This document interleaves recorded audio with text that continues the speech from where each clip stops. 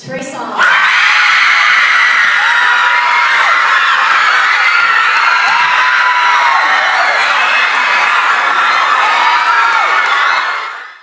I'm in Cleveland actually rehearsing for this tour I'm about to start.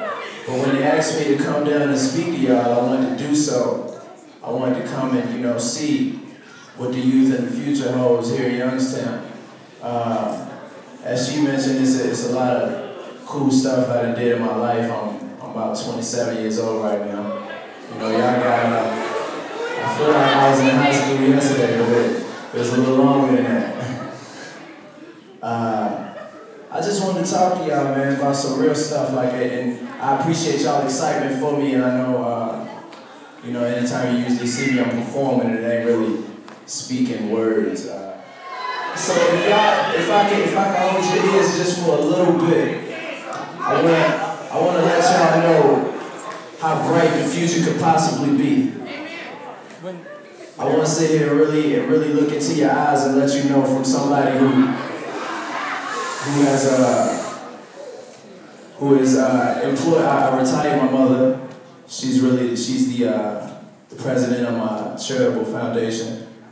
My little brother is well off. He needs for nothing. My life is great. And I'm telling you that you can have the same, not just by chasing entertainment or wanting to be a singer or wanting to be an athlete, whatever it is that you want to be.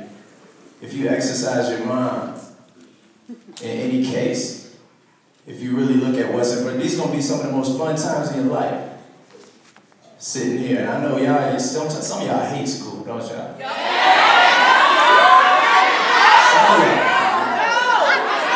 I'm looking at you now and telling you that when you leave here, you're going to miss it. 2012. You're going to miss it.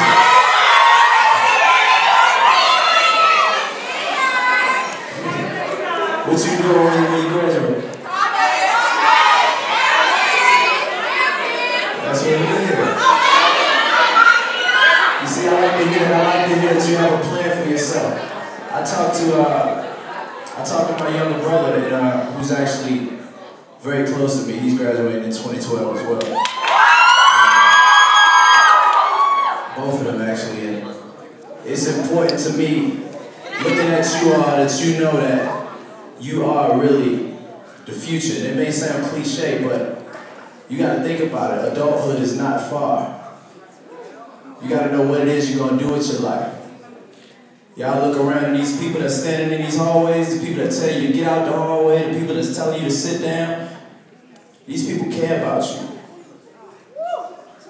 These people that are employed here, they give a lot of their lives to be an influence to yours. So I ask that you, first of all, respect yourself by respecting them, because teaching is one of the hardest jobs. They're the first.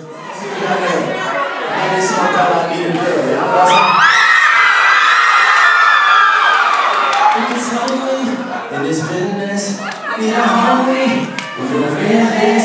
Somebody who wants to all that I have to give. Who can bring me what is missing? When I talk shit on the legs and steady patient, steady waiting for the day.